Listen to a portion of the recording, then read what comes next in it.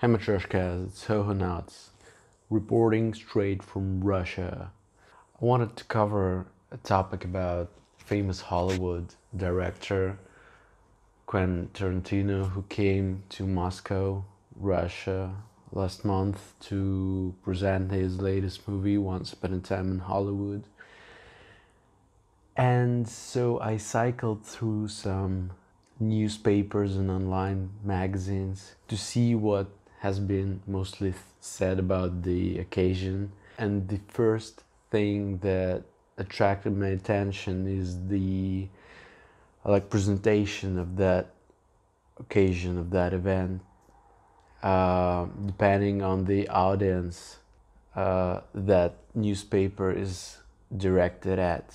Say Russian magazines, like directed at Russian audience, mostly concentrated on the idea that famous person came to Russia and was fascinated by the sightseeing and all that stuff. And due to really funny photos of Quentin in Moscow, he became a Russian meme. So as you can see, like funny images with captions from Twitter. So like mostly no political context, just like funny pictures and captions. Yeah, mostly from Twitter. Some of them are just straight off silly, that's it. And what really caught my attention is that media directed at so-called Western English-speaking audiences actually differed on the coverage of the occasion pretty significantly. The difference is really stark. For instance, the famous Russia Today, which is broadcast in English and directed at English-speaking audiences, covered the story of Tarantino's visit absolutely differently. So you get to Russia Today's website and straight away what you see is right at the title, racism, sexism, and that just straight away made me think about the stark differences in like the discourse, the public discourse of the same events, in like mostly how it's being covered, how it's being presented, depending on the audience. It feels like there's absolutely no social justice movement. Is that what it's called? And I don't know if it's just out of our heads. There's no public coverage of those topics, and I don't really know if that's because of we're just not there yet. We haven't matured enough to be discussing social justice questions, or whether it's just a cultural thing. I don't know. It's another topic, a topic for another video, and a very serious question. So, but anyway, this is the thing that really differs, and that really gets your attention when it comes to the same event.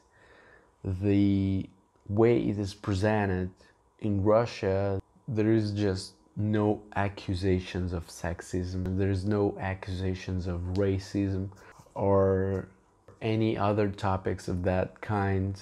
It's just out of the way. It's just like whoosh, goes over our heads, and that's it. It's just out of our public talks. It's out of coverage. Well, anyway, as you can see, I'm still struggling with my language. and I'm heavily trying to cover up for that as fast as I can, but still long way to go. I'm trying to get there, but still this is what you get. In any case, I'll be continuing doing that, trying to cover some topics until it becomes more natural, and it'll be easier for you to understand me, and it'll be easier for me to generate the thoughts in my head and get them flawlessly to you. But anyway, this is the main idea for today. I wanted to cover it more broadly and deeply, and this is still a great issue for another video.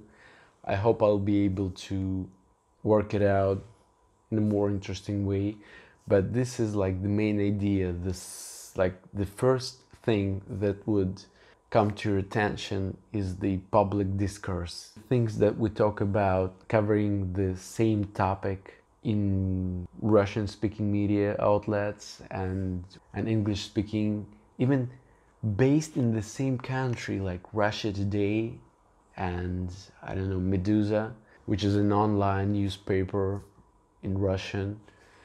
And I mean, the same outlets like this, the media based in the same country but directed at different audiences is covering the same issue in a different angle of view.